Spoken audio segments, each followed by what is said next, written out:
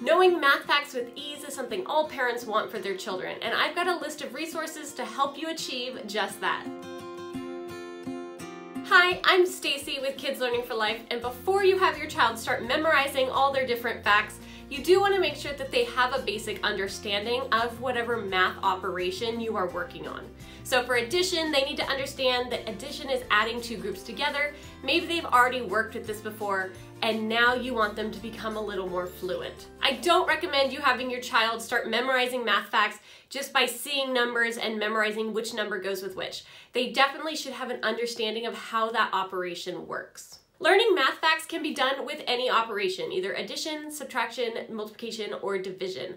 And right now, my absolute favorite way to learn math facts is using Math Facts Pro. This is a very basic website that your kid can log into, and they complete X amount of problems per day based on what you set for them. So I have each of my kids set at 50 problems right now, but you can make that higher or lower depending on your child. Once your child completes their daily math facts, they unlock the Mars Defense game, which is basically just more math facts hidden in a game form, which my kids absolutely love. With the membership, it is going to keep track for you all the different math facts that your kid knows and which they need more practice on. Even though my 4th and 3rd grader are more than ready for multiplication, I did just go ahead and put everybody, including my 1st grader, on this program at addition, and I'm just going to have them all work through at their own pace. Next up are a couple of apps I have used in the past, the first being Snargg Splatt.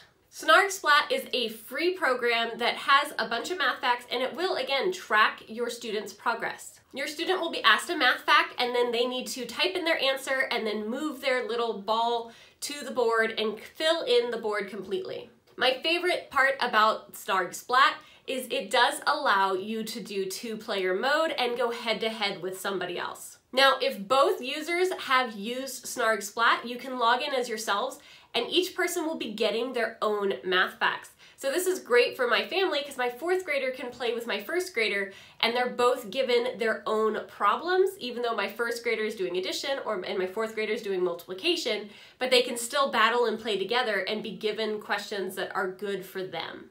Another app is called Teach Me Math Facts. This app is a one-time cost of $1.99, and it is very basic, that is why it is so cheap, but my kids still really enjoy playing it. As kids complete their math fact practice, they are able to then earn coins, and then they can use those coins to buy random different trinkets for virtual prizes. Here on Kids Learning for Life, we really strive in only recommending things that we have used ourselves and enjoy or our kids enjoy. So this next app is actually, I did not use it, but Jenny did, and her girls are absolutely loving it. It's called Math Tango. Math Tango has a free trial, and then it's going to be $8 per month per child. Math Tango allows you to work on addition and subtraction and multiplication and division math facts. As your child plays the games with the various math facts built into these games, your child will be earning and can buy different things that are virtual in the program. One thing Jenny did mention to me is that this program seems a little bit easy at first, but it definitely does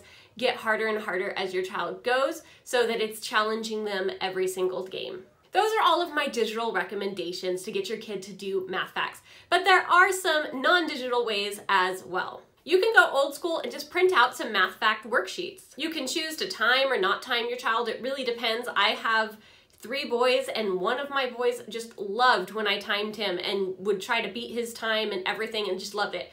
Another of my children was just like, didn't care about beating his time, and so we just used it as practice. It's totally up to the child. To be able to quickly make some free math worksheets, you can go to mathaids.com. It is a little ad heavy, but again, it is free, and it's more for you, the parent, to go and print these out. It's not made for kids. I love the Math Aids because it does allow you to pick exactly how many problems you want and what facts to include and various different things that you can alter and kind of generate your own worksheets.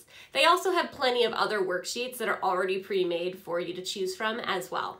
If you don't want to deal with the hassle of having to go online and print off the worksheets and all of that, and you just want something pre-made, I do recommend some Amazon workbooks. One of my favorites is this big math workbook for addition. This is addition and subtraction. I'm also going to be purchasing the multiplication and division. What I like about this is just the fact that the problems are nice and big. There's plenty of space for especially younger kiddos to write their answers.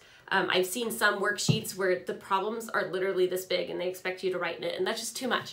So this specific workbook, it does have some of your basic facts, your single edition facts, so you could make copies of these and have your kids do it over. But why I recommend this is because it even has extra practice of going up. There's 2-digit subtraction with regrouping, without regrouping, same thing for addition, even going into 3-digit addition and subtraction. So I utilize this if my kiddos need a little extra practice doing regrouping or just a little more extra fact practice, I can utilize this book.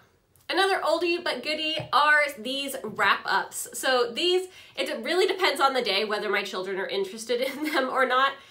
For that child that liked to be timed, he loves if I get 2 of these, then he and his brother can race each other. So again, it really matters, but how these work is they're called wrap-ups, and so this one's multiplication, and so everything on here is going to be multiplied by 1. So you start on one side and you're going to do 4. 4 times 1 is the answer over here is 4, and then you always come back to the next one on this start side.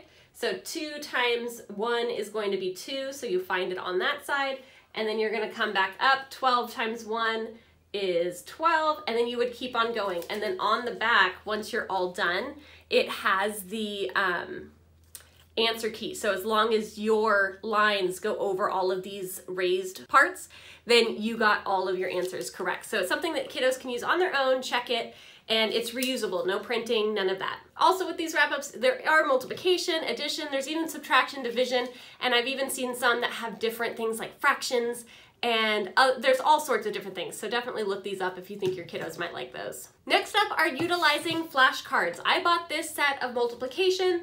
The reason I like these, again, going back to making sure kids really understand the why, is on the back it has a little chart.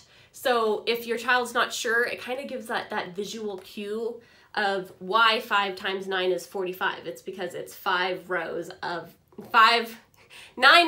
5. You could do a flashcard set like this, or you could even just buy a cheaper version, or you could even make your own. When you're utilizing flashcards, you can just use them as your basic drill, but you can make games out of flashcards as well. So one game that I found that my kids like is Math Fact Top It. So this is up to 2 to 4 players, and everybody is going to have their own set of multiplication facts or any type of fact, and then they put it down kind of like the game War, where whoever has the highest number wins. You could also reverse the game to be whoever has the lowest number. So everyone's gonna flip over their math fact card and then do the math in their head, and whoever has the highest answer is going to be able to get all of those cards, and then you can start the next round. At the end of the game, whoever has collected everybody else's cards is the winner. So again, taking flashcards and making them not so boring can always be a fun break. Hopefully some of those tools help your child master their math facts and do it with fun. If you're looking for just other general math apps that have no subscriptions, you can check out this video right here where I suggest different math apps that my kiddos have used and loved in the past. See you next time, and happy homeschooling.